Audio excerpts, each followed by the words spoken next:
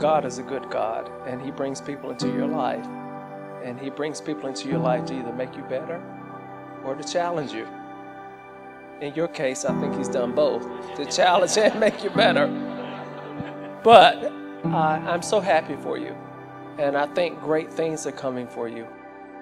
You know, Adam called me, said, hey, I said, okay, Phil. I asked Sarah to marry me. I'm like, yeah, you're a nice guy. There's this Duke thing. I always thought I was the luckiest man in the world when Glenda and I got married. Adam, I'm going to share my luckiest man in the world title with you. Wear it proudly.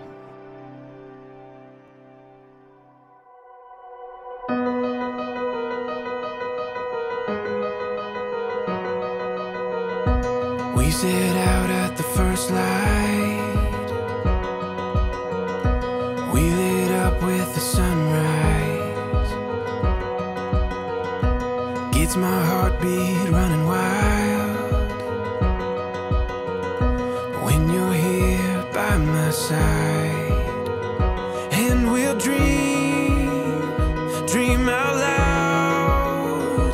Take our chance, take it now.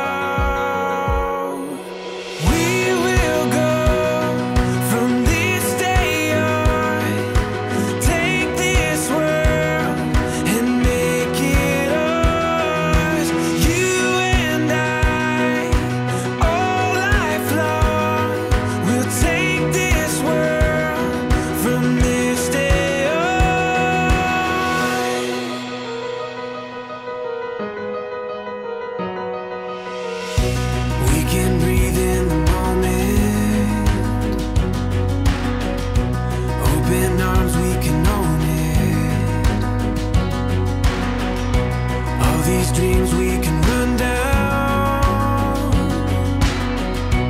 feel it fall into place now. We are gathered together here in the sight of God to witness and bless the joining together of Sarah and Adam in Christian marriage. I announce that they are husband and wife. You may seal your sacred covenant of marriage with a kiss.